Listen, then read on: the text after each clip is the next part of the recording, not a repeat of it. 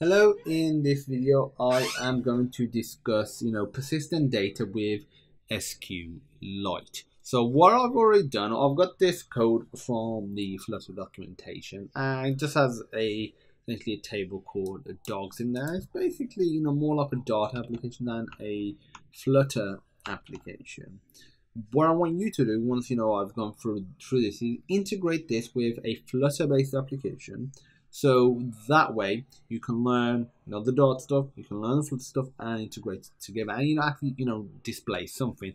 So it's all done, it's displayed in here. The reason I'm doing this sort of approach for some of the videos is we're getting towards the end of the series, and we're at the point where you should be able to get to grips with the code and adapt it yourself. But if at any stage you have questions, just reach out and pop me a message.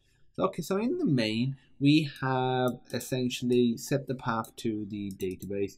So the name.db, you could change this, but obviously if you change it, then you'll make sure you have to make sure that you always refer to that database. Okay, then we have a little return. So this is going to execute a certain command. So this will feel familiar if you come from a web backend background. So we're just creating a table, and we'll create it's called dogs. It's got three different columns. One called ID, which only accepts integers. It is the primary key. One called name, which accepts text, which is basically anything. And one is age, and that is just an integer. Okay, so there's a bunch of different methods that you can utilize for whatever you need to. You can adapt them beyond this sort of example dog class.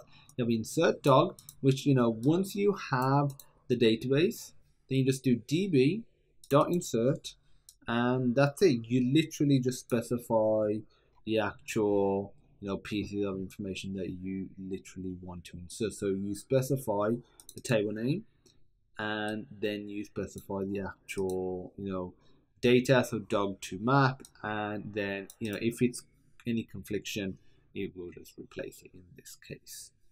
And what else do we have? So this is just generate the list, which is printed out here. Update dog, which is again very similar. The table name, the data that you are using, like the actual column that needs to update, and where what it's comparing it to. Delete dog, I'm sure you can figure out what that does. Okay, so by default dog is this, and that gets inserted as you can see right here.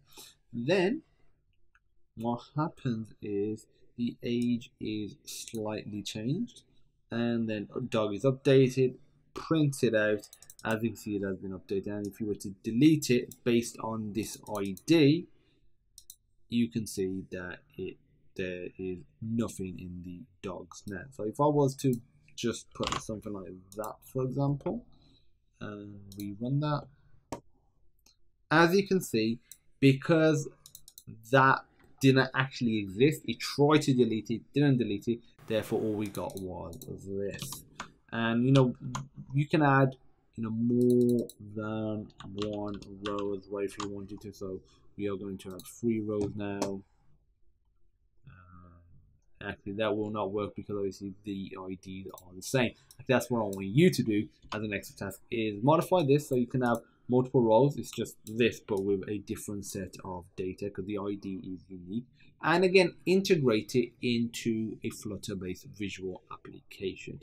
So this is just a class to essentially store the data. So once we get it from the database, we can store it into this, and we can utilize it however we want. This is a slightly different style of video compared to the usual pace, but if you have any questions, feel free to reach out, and I'm here to help you.